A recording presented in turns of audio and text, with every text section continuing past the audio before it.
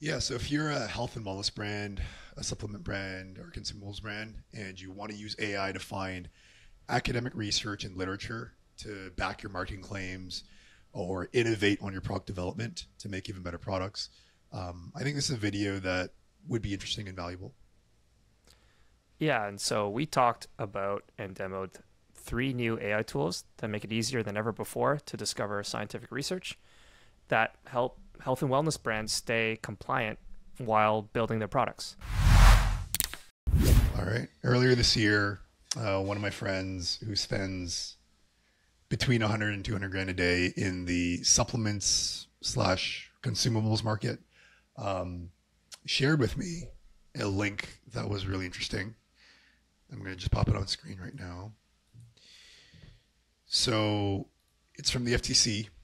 The FTC warns almost 700 marketing companies that they could face civil penalties if they can't back up their product claims. And they were pretty hefty. I think they were like something like $50,000 per sort of issue that they found.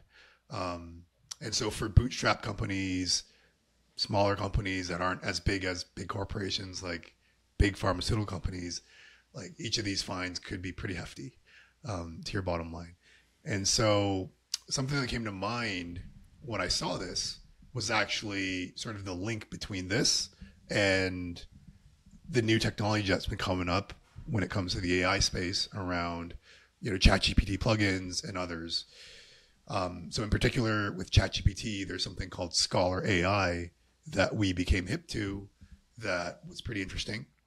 And these tools sort of allow you to do, I think, two things. One of them is if you're already pretty savvy with academic research and accessing it, I think it can help cut down a lot of time for you in accessing it, summarizing it, getting to the points that you want to get to as quick as possible to sort of grab that information that you need.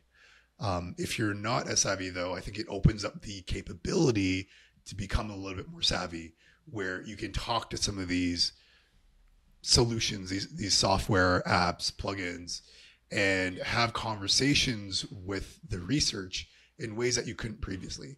So I'll give an example, as in you could potentially find the research a little easier using some of these tools. You can then download the either abstracts or the full texts into PDF, and then you can chat with PDFs as well to sort of distill it for you in a way that was previously a lot more challenging, especially with scientific vocabulary. It's very dense, but at the same time, I'd say to some degree clear and nuanced.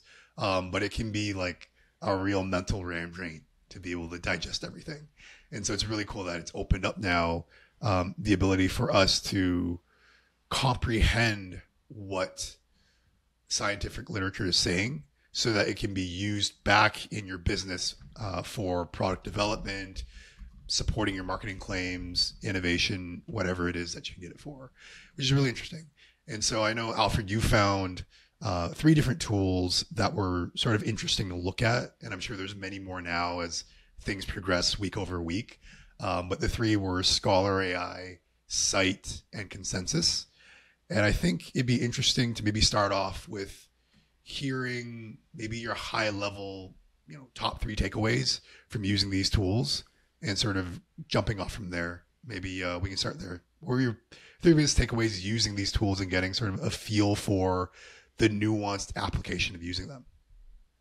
Yeah, um, I think first of all, these AI tools in all these different spaces are just so cool. Everything that's coming out, super exciting, finding new applications all the time. And yeah, these academic AI tools that you mentioned are just another application of how the world is changing with AI. And so, like you said, academic papers can be really dense. I think a lot of times it's difficult for people to read these things and really even understand what the heck they are reading. And so there's a whole profession out there, like in knowledge translation, where they take scientific research and disseminate it to just the common person, so that it just helps people understand what's going on in the academic world. And I think with AI, that's something that can be done on a greater scale in a way that's a lot more personalized. Now you can, as you said, talk with the research instead and ask it the questions you want instead of necessarily having to have someone that takes what they find interesting and telling you about it. So you can start to have those two-way conversations instead of it being one way. But yeah, I think one of the takeaways is just that academic research and the results that are coming out of it is just more accessible than it ever was before. Um, and it's because we can now translate it into just common language that everyone can understand. I think that's the first one. The second one is um, along the same lines of it being more accessible, is just that it's easier to find as well. So now we can ask questions like in a similar to a search engine, right? But it's in ChatGPT or it's in Consensus or in Scite. We ask the question, and we can get an answer that is supported from the research itself. So instead of in the past where we might have had to maybe look for a keyword, like let's say we're interested in sleep, and so we're looking for a sleep, and then we get a list of papers and this about sleep, and then we got to read every single abstract, and then figure out which ones are even relevant to the subject that we're looking at, and then go into them and then read them even further to figure out what is it it's even saying, and then do that 100 times just to kind of get a sense of what the overall research says. Now AI can kind of do that for you by just asking a question. And so that really speeds up that initial part where we're just trying to get a high level answer into some sort of question. And I think the third thing is that AI, even though it makes the access to research easier, it doesn't necessarily solve some of the problems that we have when it comes to interpreting it. Academic research oftentimes controls the experiment in such a way that it's the conditions are like perfect, and so it might answer a question, and it comes to some sort of conclusion, but there's a lot of nuance behind it. And sometimes what we'll see in the news headlines is some sort of sensational claim that may not necessarily take into account some of that nuance, or maybe it just is misinterpreted, or it's cherry picked, right? Like sometimes what we hear from the research isn't actually what the research says. And so I don't know if that necessarily gets solved. Yeah, I've got a take on it. I think my take on it would be that for those previously who were like just accepting whatever claims people were making, or just accepting, hey, I have a study here that backs up what I'm saying. Now you have the ability to actually go and look at that study and say, hey, is their interpretation of this actually what they said, or actually what they found in the study? It opens up that sort of access. Like if you're someone who didn't go to school and had lots of interaction with scientific literature, you now have that potential to do it. Like if someone says, hey, this supplement will help me with, blackheads, a whole bunch, and they're citing this specific study, you can go and validate whether that's really true, or did they just like take this one thing and extrapolate this thing way too far. So I think for consumers, there's that, like it opens up the ability for consumers to sort of do their own due diligence and not necessarily get the wool pulled over their heads. But on the other side of it, it does allow for, I think, businesses and entrepreneurs who are maybe very opportunistic to have more access to being able to say things and extrapolate things in ways that they probably shouldn't be doing. And so it's like the problem is probably not so much the tool, but the problem is like who's using the tool. I like that. The other thing is these tools pull a certain papers that I'm not sure how relevant they are, right? Are these the papers that are most reputable from the most reputable journals, or the from the researchers or labs that are the experts in this field? And is there more weight given to one versus the other, or are they just weighted equally, right? Does it take into account whether this study design was conducted properly or not, and or whether this study has stood the test of time, right? And so it's more like what not every research paper is created equal. And I don't know if AI is able to, the AI tools that we're looking at, whether it's able to take that into account and um, and present the information by saying, hey, maybe there's these two different studies. One is saying A, the other one's saying B, but A is the one that the scientific community has consensus around. I think oftentimes that tends to come from whether it's been repeated multiple times by labs around the world, or whether it's been cited numerous times. Right? I think that is typically how we would look at that if we were to do our own research. And so I don't think AI could. I think AI could definitely follow that as well. I just don't know how these tools specifically have handled that situation. As far as the tools themselves, how would you go about using them as far as in a workflow? Are they sort of, you pick one of the three and it's like winner takes all between the three of them? Or do they each sort of fit into different parts of the workflow depending on what you're going after? Yeah, I think it's more the second one.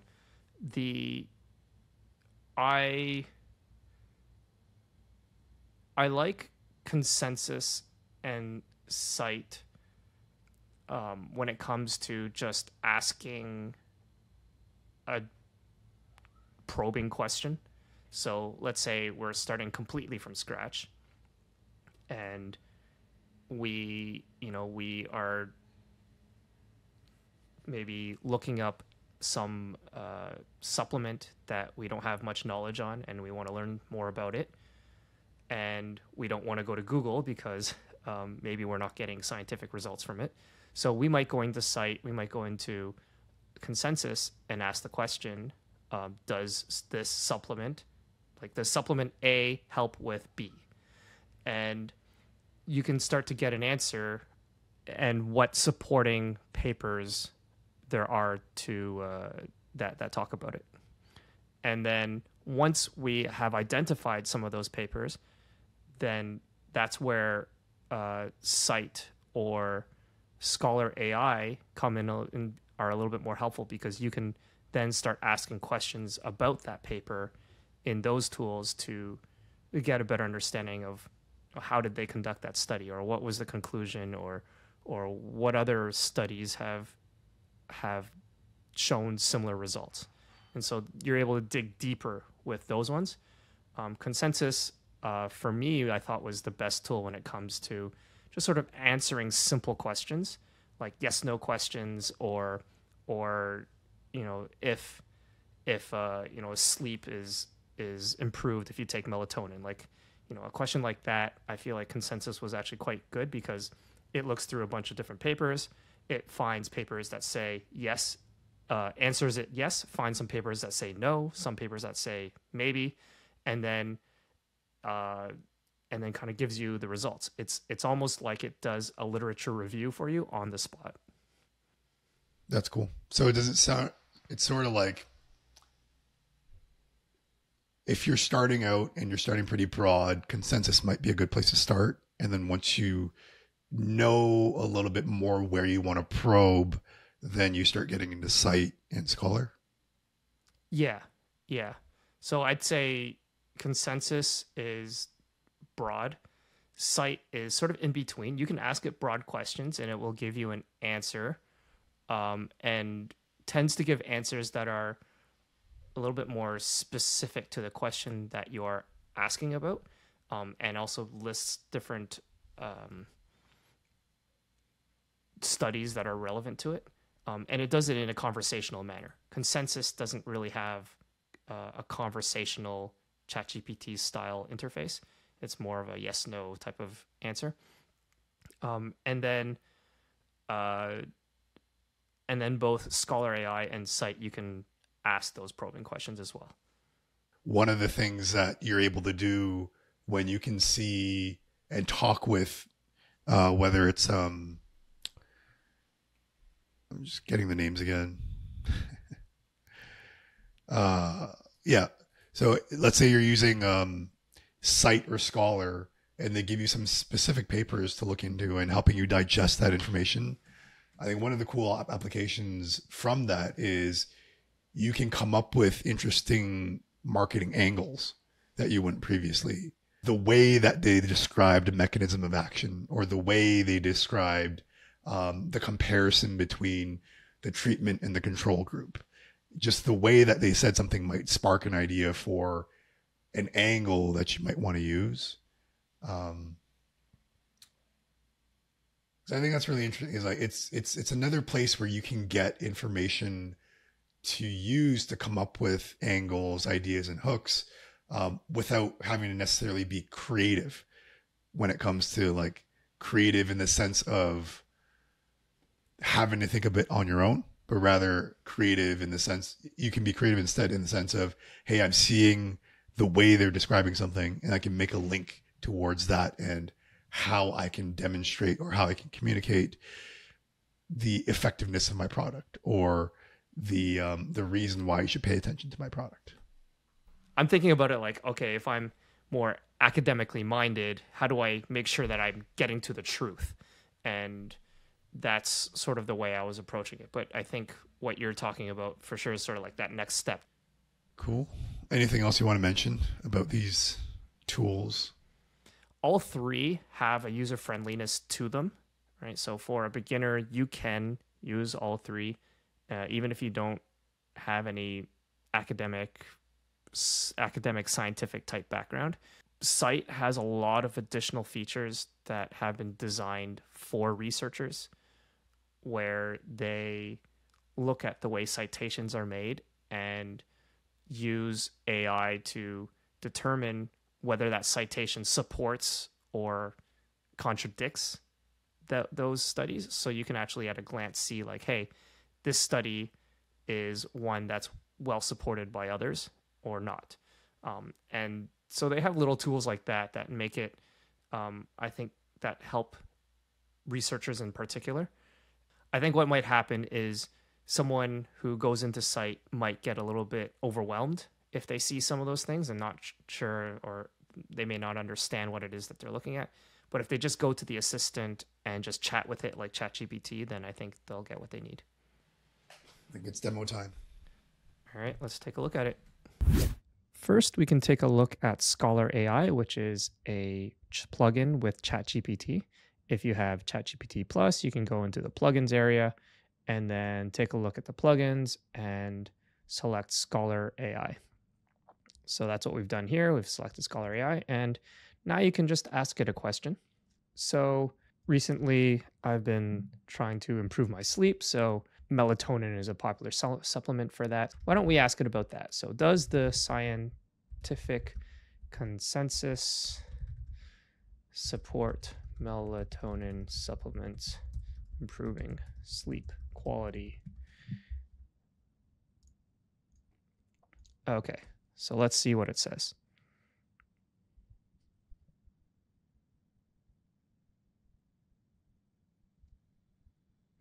So now that we have the results, we can take a look. You can see that it used Scholar AI as the plugin, and it came up with 3 different studies. We're able to read some summaries here. And if we also want to, we can go into the full text and look at it a little bit more closely. In this case, it looks like you get a PDF file. And so if we wanted to, we can dive deeper into that study. And I think if we click over here, we'll be taken to the actual journal that it's from and the abstract. And so that gives us the ability to look at this, see if this is interesting enough from a summary level, and then dive deeper if we want to.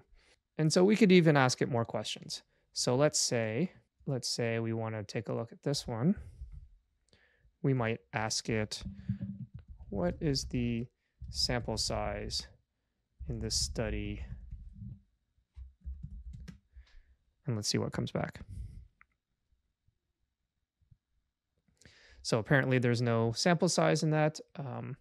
We could go into the actual study and take a look at that. I'm not going to go and verify that right now. But you do have the ability to ask it some questions. So maybe let's ask it a question where I do know there's an answer to. So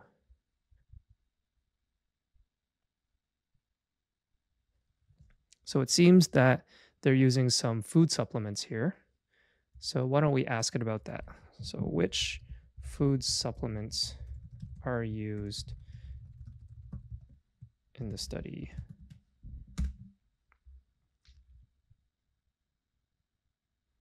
That looks about right, because we can see here that there is one aquili, onuria, and circadin, and that looks like the three there. So it allows you to ask questions about the paper and get some immediate answers, which just helps us absorbing these studies compared to having to go and read these academic papers, which sometimes can be difficult to read and understand. Next, we have a tool called Scite. This one is more geared towards academic use, and they provide an alternative way to look up papers and citations compared to more traditional academic tools like Scopus or Web of Science. So this would be a tool that has some additional cost associated with it. So they have a monthly plan, a yearly plan, whereas with Scholar AI, it'd be free to use as long as you had ChatGPT Plus. But the way you'd use it is pretty similar. You can go to the assistant and you can start asking it questions. So why don't we ask the same question as we did previously? We said, does the scientific consensus support melatonin supplements improving sleep quality? And so in this case, it actually has more of a aggregated result. So with Scholar AI, it just listed 3 studies and gave a little bit of a synopsis of what those 3 studies are. Here, it actually talks about it and references multiple studies at the same time. So for example, it says here, the scientific consensus supports the claim that melatonin supplements can improve sleep quality. And it just gives further detail about it. So in this case, the Scite assistant here is providing a more direct response to the question, supported by different studies. So we can hover over one of these studies, and it gives you a little bit of information here, a quick synopsis, the authors. And so what we can do is we can go in and click into the study, and it'll give us the list of papers that it's been cited by and a little bit more information on the study here, the abstract, and you can go and view the full text. So you can find the full text and dig deeper into the study if you want to. We can take a visual representation of how these citations are. And so you can see that this is the original paper, and here are some of the different papers that are referencing it. And so you'll see here there's a green line and a blue line. This corresponds to these little icons with numbers beside them. So this is where Scite uses their own AI to represent citations in a way that's different than the normal academic research tools. If you're familiar with Scopus or Web of Science, those ones typically will list the number of citations that a paper has, but it doesn't have any context on the nature of those citations.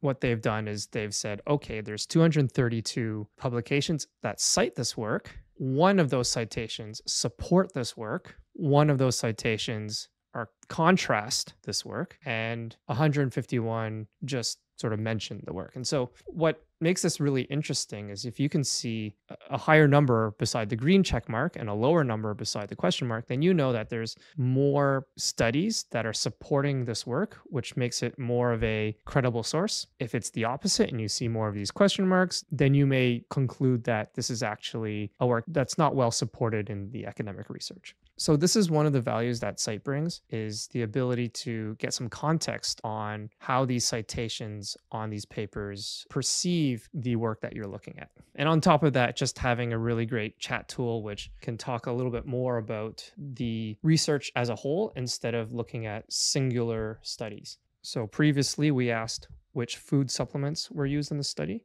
So maybe we can ask a similar question. Now, Scite didn't mention the study specifically in their result, so we'll see if it actually picks it up or is able to find this study.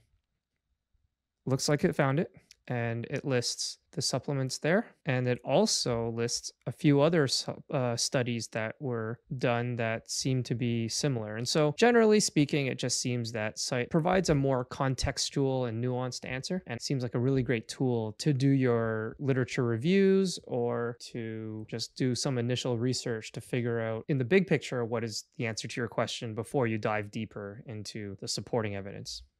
And finally, we have a tool called Consensus.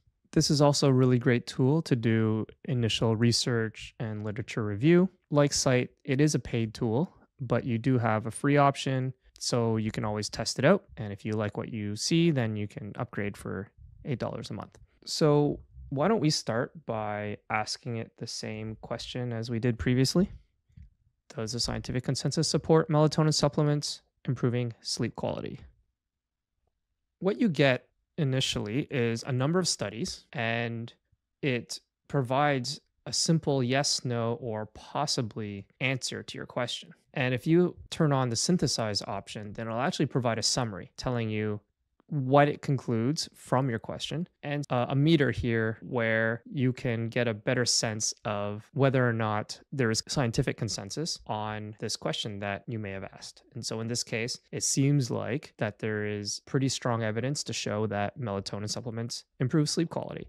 But it's not universal. There is still 37% that is possibly or no, but 62%, that's quite strong. And so this gives you a starting point for your research. What I like about Consensus is its simplicity. Keep in mind that the results are not 100% accurate, but it can give you great direction on the questions that you're trying to ask and how it's being supported in the academic community. And sometimes that's all we really need to get started. And if we need to dig deeper, then we can do that by going into any one of these studies. So we can look deeper into this, we can read the abstract, we can go view the full text and read the whole article. So there's a lot we can do with that, and it just helps us find these studies just a little bit easier and gives us some context on how it answers the question at hand. Now, what Consensus probably doesn't do is answer questions specific to the study. Why don't we ask it that same question as before about the supplements in that other study? So again, I'm not sure if it's going to be able to find this study because it wasn't necessarily part of the search results in here. Yeah, so it wasn't able to find results here, but we can ask it about a study that it does see. So why don't we take this one here and see if it can answer questions like this? And no, it can't. Ultimately, the types of questions you're supposed to ask Consensus is ones where it can determine whether there's some academic consensus on that topic. Here are some examples, and the question that we had asked, does melatonin help with sleep quality, falls in that category. Now, if you want to dig deeper into the article and ask questions about how the study was conducted or what kind of results it got, then that's more for Scholar AI and Scite. So there are different use cases, but they can all be really useful when used together. And so it has a very simple to use interface. You can ask any types of questions, and it looks at a number of different studies all at once to give you an aggregate answer that is based on academic research. Thanks for watching to the end of this video. Please like and subscribe to help us out. If you want help with implementing AI tools into your business, leave a comment with "the prompted" below and we'll reach out.